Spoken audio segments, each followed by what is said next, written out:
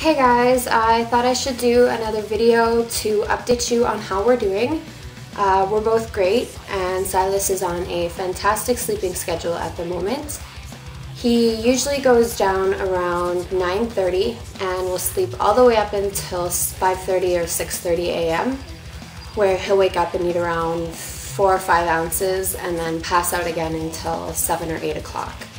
So this is awesome. He does sleep on his tummy though, but by the time that we come to check on him in the morning, he's usually flipped himself over onto his back.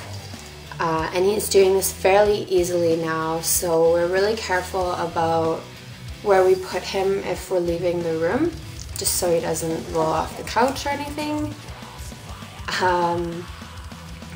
My husband and I wanted to talk a little bit about sign language. We've been trying to teach Silas some basics like eat and milk. He hasn't really signed back to us yet, but you can tell that the wheels in his head are turning because every time he's in his high chair or he sees his bottle, he'll sort of flick his fingers around.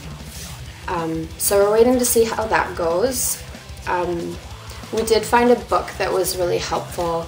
It's called Baby Sign Language Basics, and it's by Monta Bryant.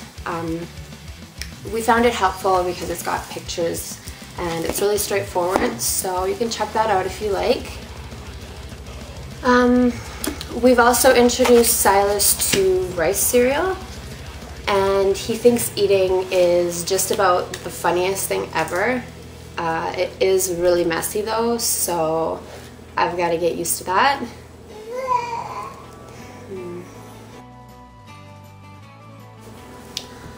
In closing, we wanted to show you some fun toys that Silas has. His grandma picked these up for him.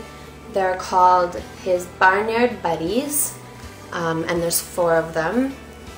There's the cow, the duck, the rooster, and the pig.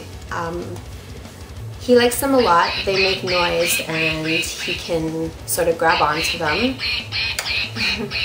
I don't know if you can tell, but he likes the pig the best. It's running out of batteries, so it doesn't really sound like a pig anymore. But they are cute, so we're gonna hang on to these. And I guess that's it for now, so stay posted. We should have another video up shortly. Take care of yourselves. Bye.